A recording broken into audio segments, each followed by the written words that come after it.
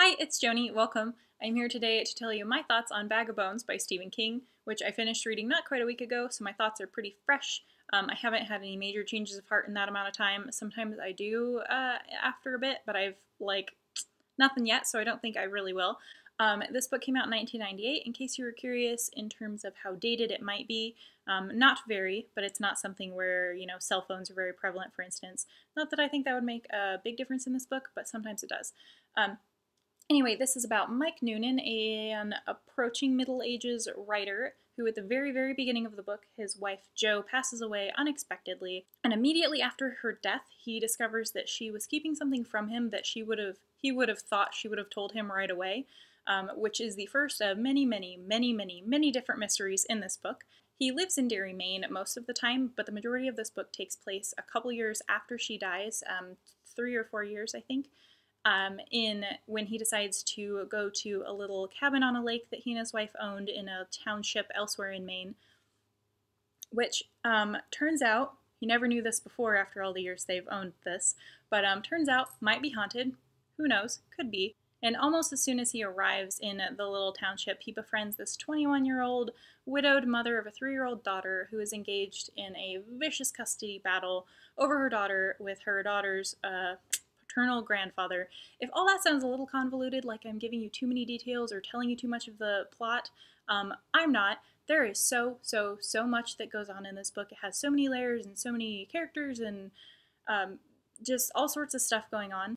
It's not one of his super massive sprawling works like Under the Dome or The Stand, something like that, but it is like a 600-page book and it has quite a bit going on. Unlike some of his other works, a lot of that content, a lot of the page count, I think, comes from more content, more storyline, rather than more characters. There are plenty of side characters. You do get lots of stories, backstories, or little tidbits of people's lives, which is one of the things I love about Stephen King's work, but you don't have a ton of main characters like in, for instance, It or The Stand. So I'll leave the synopsis there for now, I guess, and tell you what this book is like, or I guess what kind of book it is. Because of all of the mysteries that play such a huge role in this, I almost would rather call it a mystery book than a horror book, but it does have some pretty graphic, pretty vicious content in a few different places, which makes me think definitely needs to be in horror, besides the fact that it is overall a ghost story. It also deals with some pretty intense subject matter. Obviously, grief is a big part of it. Not only the main character has lost his wife, but one of the other main side characters has lost her husband not too long ago. And because of some of the scenes specifically and some of the content, I kind of want to give just a bunch of different trigger warnings, but I guess if that's something that, if there's content that you're concerned about, you might just Google it.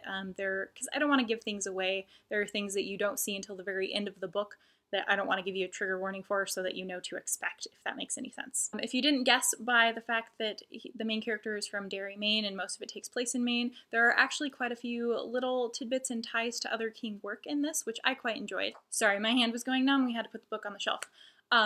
Nothing overt. There aren't any like main characters from other works in this one, but besides the location, it's one of the few books that takes place at least in part in Derry. The number 19 makes quite a few reappearances. If you're a Dark Tower fan, that should mean something to you.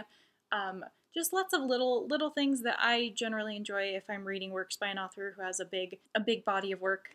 So as far as what I liked best about this book, because overall I really liked this book, was the atmosphere. It just, it was super atmospheric for me. Obviously, being on a lake, there was quite a bit to do with water. Drowning was used sort of as a plot device, I guess. I don't know.